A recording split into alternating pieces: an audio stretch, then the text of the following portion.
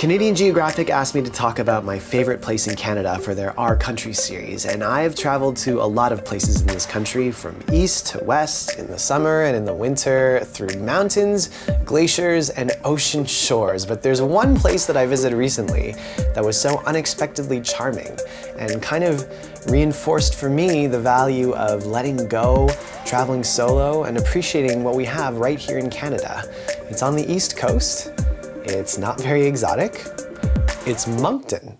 Moncton, I know, of all the places I could talk about, today I'm going to tell you about why Moncton was special to me. A few months ago I decided to take a solo vacation. Moncton is just a short, inexpensive flight from Toronto. When I told people I was going there, they were like, why would you go to Moncton?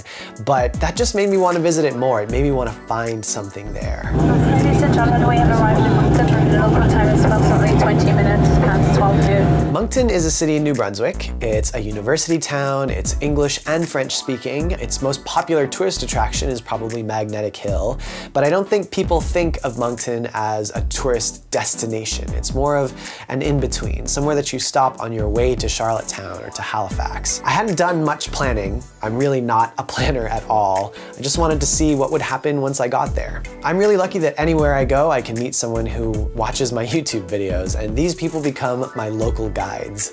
In Moncton, I met up with Lise, super sweet, very gracious, and very proud to be from New Brunswick. All the locals that I met in Moncton were really kind, and I think that's something we tend to overlook about the East Coast. It's got some of the most friendly people I've met in my travels. So the first reason you need to get out to Moncton is the food. Let me tell you, I love seafood. In fact, I had just come back from a trip through the Mediterranean with Contiki. I had calamari every day, but does anyone do seafood like the East Coast of Canada? I went to a gastropub called Tide and Boar. They had oysters, mussels, scallops, lobster. I'm salivating just thinking about it. There was another restaurant we went to called Catch 22. Amazing food, very friendly service. The food is fresh, local, inventive, and without any of the pretension that you can often find in bigger cities. Which leads me to the next reason to visit Moncton. Smaller cities have all these quirky things. There's a laundromat that they turned into a cafe. There's the CBC, our national public broadcaster, in the same building as a supermarket. Donair chips. Actually just kind of tastes like a burnt potato. And there's a famous river that they've affectionately dubbed the Chocolate River. It's just really brown. Sure like the color brown around here. I love to drive. I love road trips. Just being on the road and being in control and having the freedom to stop wherever you want to discover things. That's another reason why I loved Moncton. It's perfect for road trips. Within 20 minutes to 2 hours, there were so many things to see. I drove out to Bouctouche and practically had the beach to myself. I drove out to Shediac. Again, amazing lobster. Giant lobster. The world's biggest.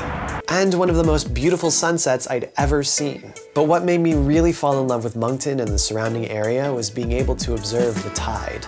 I drove out to Hopewell Rocks, which is just on the upper reaches of the Bay of Fundy. It's a beautiful spot where you can observe the ocean coming in and going out every day. And you can actually walk on the ocean floor. I had never done that before. I'm walking on the ocean floor. This is ridiculous. It was really weird to be able to walk where just a few hours prior there had been the ocean. At times it felt like I was on another planet. I've become fascinated with the tide ever since that trip. All right, I'm kind of trapped on some rocks, but it's beautiful at least. I'm literally waiting for the ocean to move that way so I can walk. It's great. Everything's great. There was one moment when I was completely alone and I stepped a bit too far out onto the ocean floor and my foot sank and I got stuck. And, you know, I would have had a ton of time before the ocean came back, but in that moment, I panicked and I started thinking about how my phone was dead and no one knew I was there and I was gonna be swept into the ocean. It was just a funny reminder of my own mortality and how insignificant we are on this huge planet. I made it to the beach and I met a family from Vermont. It felt like we were the only people on Earth in that moment. The mom told me about how she had taken a road trip through Eastern Canada when she was younger and how she wanted her daughter to experience that. I came when I was 16 with some friends and it just has always stuck in my mind. And I was like, I want to go back so bad. So finally this year we could do it. In that moment, I just felt really proud to be Canadian, to be from such a beautiful country, to be a traveler, to be someone who could just strike up a conversation with random people, because I don't think we do enough of that these days. Awesome, man. Thanks, Andrew. Thanks so Okay. much. Enjoy your trip. You too.